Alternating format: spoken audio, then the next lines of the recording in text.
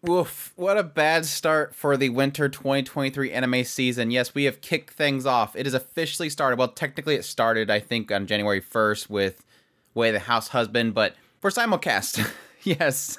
Ningen Fushin, adventurers who don't believe in humanity will save the world. Or actually the better title being Apparently Disillusioned Adventurers Will Save the World, which is a series that is airing in the winter 2023 anime season, being done by Geek Toys and streaming on Crunchyroll, based on a light novel. Honestly, I had a little bit of promise in this series when I seen the PV for it. And honestly, it can still kind of correct itself, but just based on the first episode of the series, which is my first impressions of it, I'm not too sure about it, just based on the writing in the first episode. But this is my first impressions on the series, so let's jump right into it. Ningen Fushin opens up with a guy named Nick, who is an adventurer, and his life is going well, but similar to many shows anymore, yes, he gets kicked out of the party.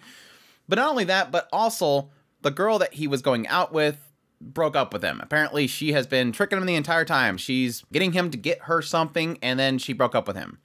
So he's not too happy. And then it quickly jumps to the fact that he suddenly becomes an idol fan. Which, yes, this is a fantasy world with adventure guilds and magic and everything, but also apparently idols from Japan. So maybe this is part isekai. I don't know yet. They also had business suits in it at some point. But yes, he becomes an idol fan of this girl named Agate. Well, like most idol fans, he needs money to support his idol, so he needs to get a job, and this quickly leads to him going to the Venture Guild to see if he can get another party. But he's got a lot of insecurities now because essentially the group that he got kicked out of, the leader, it was somebody that he looked up to like a father. So having this father figure basically tell him that he's not cut out to be an adventurer, it's a little bit disheartening for him. But eventually he goes to a pub to kind of drink away his worries, and since there's not many other tables available, he gets stuck with 3 other people. Tiana, a mage, Zem, a cleric, and Kuran, a dragonkin warrior. And essentially what we get here is the 3 of them all yell at the same time how they cannot trust anybody, and they all drink their drinks at the same time. And essentially through kind of a sort of semi-drunken stupor,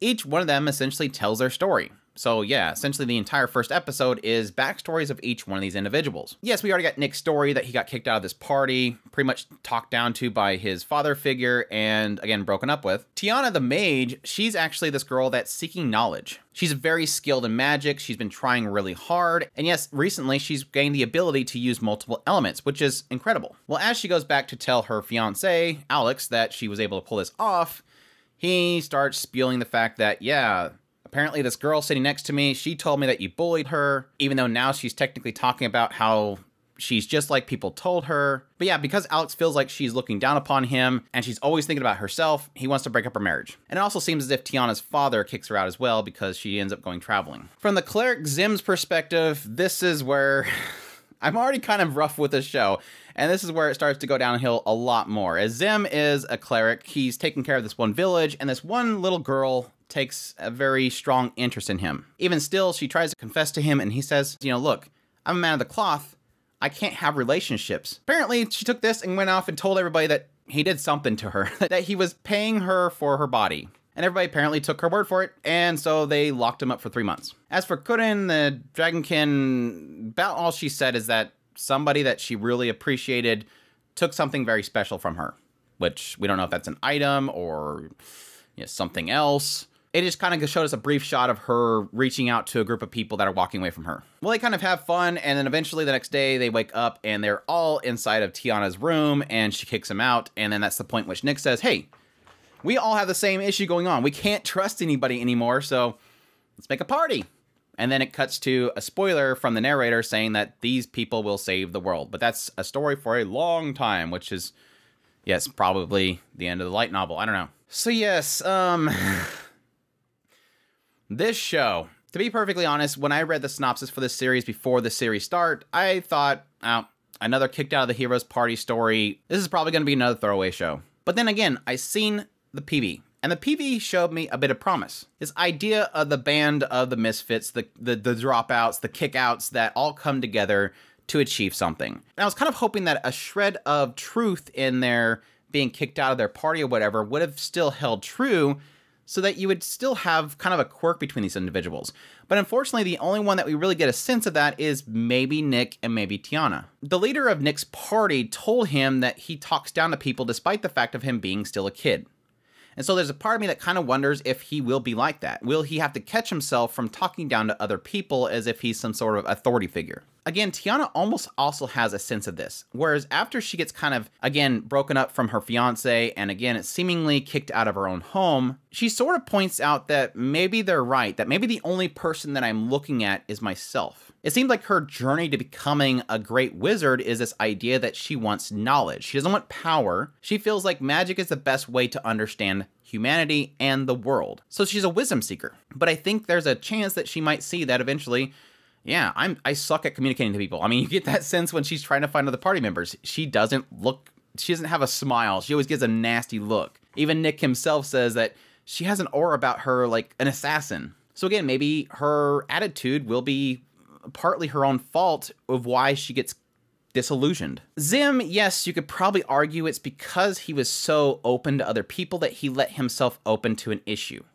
And yes, he sort of, after this whole situation, after his imprisonment, eventually gains a strong interest in women. Even though he's a man of the cloth, which he's not supposed to be around women, after everything happened, it seems like, I'll just get with women. So he can technically be his own downfall. Kuren, we don't know. It seems like it just wants... I think what they're doing with Kuren is they're going to keep her backstory a secret. Like, she's going to have something that's going to get into later on.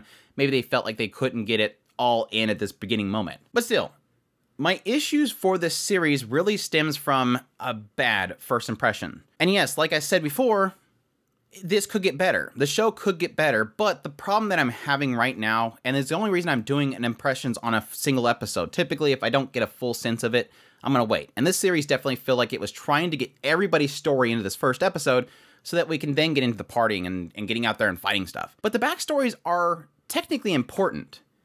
And every single one of them felt so blah.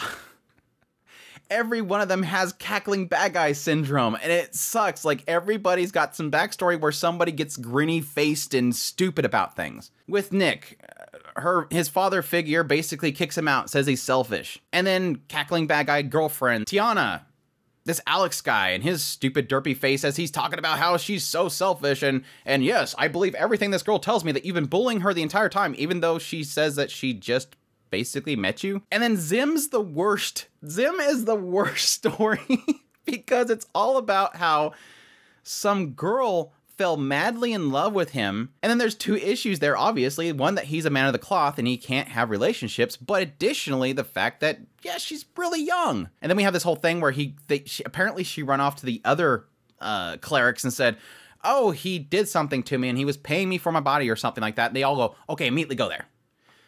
It feels extremely forced. Like, it feels like this writer didn't want to do anything decently complicated with these stories. They're very simple, dumb stories. He didn't want me. I'm madly in love with him, so now I'm going to destroy his entire life. And then even 3 months later, I'm still mad at him. Typically don't have that with somebody that's in love with somebody. That's not typically the direction you take, that I'm going to destroy his... I'm going to make my soul-living choice to destroy this guy's life. And then even at that...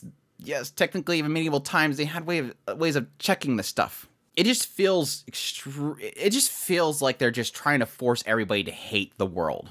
And there's not much thought put into these stories. I think the only one, maybe Tiana, seemed like it had the most kind of complexity to it. Because you do have the fact that she's learning, she has a goal, she's gaining experience, she's achieving things, and thus people believe that she's...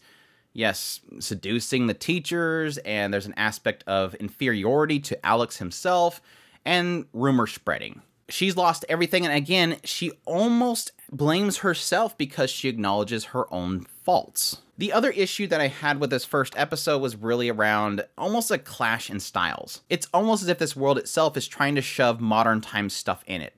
Like, the idol stuff was a massive clash of styles. Like, why suddenly do we have, again, modern times idol outfit and lights and glowy sticks in the middle of a fantasy world? Yeah, everything else is still fantasy. There's still the outfits and everything, except for the people at the school with Tiana. Suddenly they walk up with business suits on. It's like, why are these? It's almost like we're this is a full CGI show and they're just throwing assets from a modern times show into it. So I don't know. Maybe they'll eventually reveal that there's any Sekai element to this world or something, but...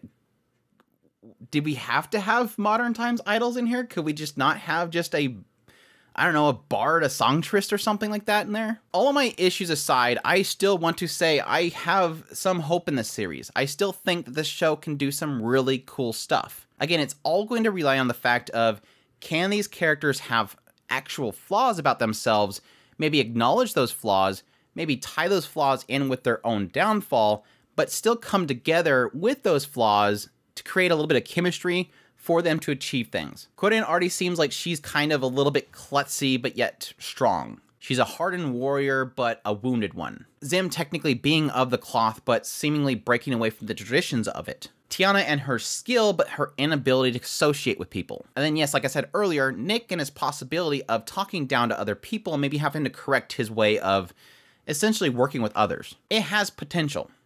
It doesn't look the greatest. I think it's got a style to it, and I don't really expect too much from Geek Toys. Honestly, Geek Toys has fumbled a lot. But hopefully now that we've gotten the cackling bad guy backstories out of the way, we can focus on, hopefully, good chemistry and writing going forward. But again, they've set the bar really low, but we'll see. But that's my thoughts, my first impressions of Ningen Fushin adventurers who don't believe in humanity will save the world, or disillusioned adventurers will save the world. Please, Crunchyroll, don't do the whole half Japanese, half English thing. But I hope you guys enjoyed this video. As always, if you did, make sure that like button down below. Comment, let me know what's thought of the series so far, if you're gonna be checking it out. If it turns itself around and gets some really good story going on, I will, of course, do another video on it. But for now, that's my thoughts. Additionally, if you're new to the channel, make sure that subscribe button so you get all my content. I do news, reviews, first impressions, top list. If it's anime, it's pretty much here. Additionally, yes, I'll be doing first impressions of all the shows of the season, between 1 to 3 episodes, depending on when I can kind of get a good talking point in there and an idea or sense of the show itself. This will kind of help a lot of people because, again, we're technically breaking 70 shows in the winter 2023 anime season. Additionally, if you like my content and you want to support the channel more, we have a Patreon link, a tips link, and a super thanks button down below. We also have a membership button where you can join the channel. I greatly appreciate everybody that supports, and y'all take care.